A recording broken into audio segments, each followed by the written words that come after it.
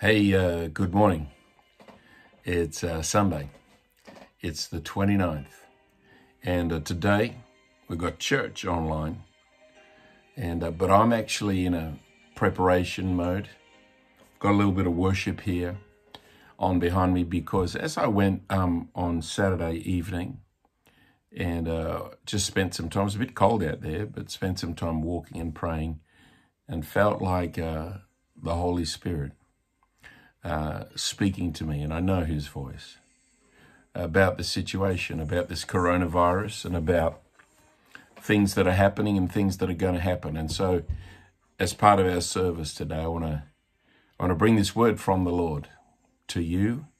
And if it helps, encourages, if it's something you want to share beyond that, then great. Praise God. But here's what the Holy Spirit was impressing on my heart. The Lord's saying, I'm going to use this situation and I'm going to turn this situation. I'm not moved by any virus. I'm not shaken in the slightest, says the Spirit of God. And you should not interpret that as a lack of deep care and affection for those that are suffering. For the heart of the Lord and the love of God is great and is deep for people. But the Lord says this, I'm going to use this situation to turn things. There's a turning coming. There's a change coming. And it isn't, some in church leadership and church life, they would say it'll change the way we do church. But that's not really what I'm driving at, says the Spirit of God. I want to change the way people walk with me. I want to raise up a people that are formidable in the earth. And this virus that has come across like something that will be damaging has obviously presented itself as a force for ruination. The Lord says this, the Spirit of the Lord says this, I'm going to turn things, I'm going to do it via the virus. I'm going to use the virus. I'm going to turn things around and I'm going to raise up things that you didn't expect to be raised up.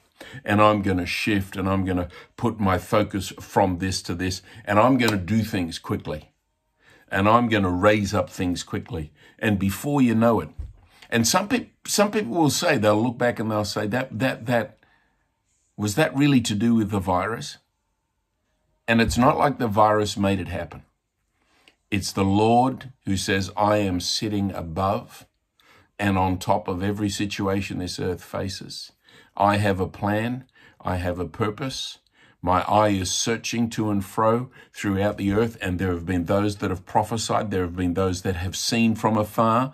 There have been those that have sensed a change that needs to come.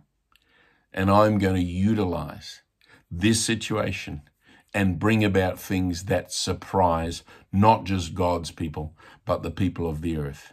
But I'm going to awaken my people. I'm going to sharpen them.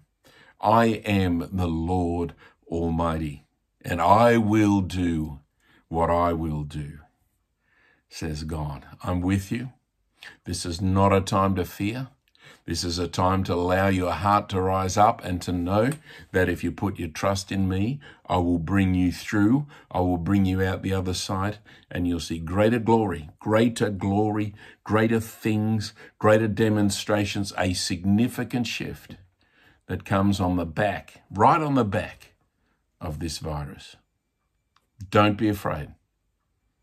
This will not last forever. This is not the end, but it's a season of change, of opening doors, of almost like permitting, like allowing this cracking thing. It's cracked open the nations of the world, and it's going to allow the Spirit of God to move in a remarkable and a significant way. I believe that's the word of the Lord. I wanted to get to you now. It's kind of late now, but I wanted to do it because I felt the anointing on me to speak. about that thing. I trust it blesses you. I love you. I love God. We are trusting him together. Look to the Lord. He is the light of your life. God bless you.